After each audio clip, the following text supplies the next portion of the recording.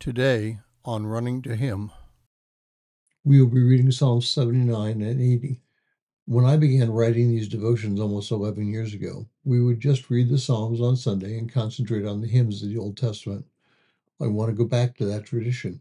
So today, we will read Psalms 79 and 80, and we will go through every psalm in 59 weeks at my projected pace. Psalm 79. O God, the nations have invaded your inheritance. They have defiled your holy temple. They have laid Jerusalem in ruins. They have given the dead bodies of your servants for food to the birds of the heavens, the flesh of your godly ones to the beasts of the earth. They have poured out their blood like water round about Jerusalem, and there was no one to bury them. We have become a reproach to our neighbors, a scoffing and derision to those around us. How long, O Lord? Will you be angry forever? Will your jealousy burn like fire?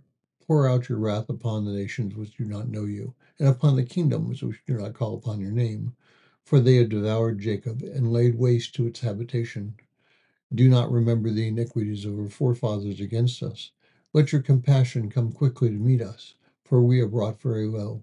Help us, God of our salvation, for the glory of your name, and deliver us and forgive our sins for your name's sake.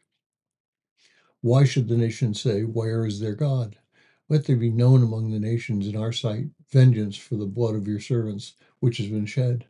Let the groaning of the prisoner come before you. According to the greatness of your power, preserve those who are doomed to die, and return to our neighbors sevenfold into their bosom the reproach which you have reproached you.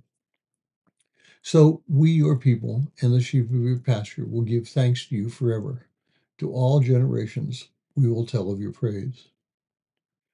Psalm 80.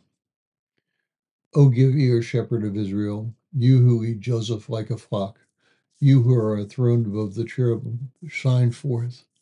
Before Ephraim and Benjamin, Manasseh, stir up your power and come to save us. O God, restore us and cause your face to shine upon us, and we will be saved. O Lord God of hosts, how long will you be angry with the prayer of your people? You have fed them with the bread of tears, and you have made them drink tears in large measure. And you make us the object of contention to our neighbors, and our enemies laugh among themselves. O God of hosts, restore us and cause your face to shine upon us, and we will be saved. You removed a vine from Egypt, and you drove out the nations and planted it. You cleared the ground before it, and took deep root and filled the land. The mountains were covered with its shadow, and the cedars of God with its boughs. And it was sending out its branches to the sea and its shoots to the river. Why have you broken down its hedges, so that all who pass that way pick its fruit? A boar from the forest eats away, and whatever moves in the field feeds on it. O God of hosts, turn again now, we beseech you. Look down from heaven and see, and take care of his vine, even the shoot which your right hand has planted, and on the son whom you have strengthened for yourself. It is burned with fire, it is cut down. They perish at the rebuke of your countenance. Let your hand be upon the man of your right hand, upon your Son of Man, whom you have made strong for yourself. Then we shall not turn back from you. Revive us, and we will call upon your name. O Lord God of hosts, restore us. Cause your face to shine upon us, and we will be saved.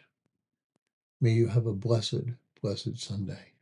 thank you for listening. We pray that today's devotion was meaningful to you. We would love to hear from you. You can use either Facebook or YouTube to like, subscribe, share, and tell others about us. If you would like to contact us, you can reach me at phineasjacobus@runningtohim.net.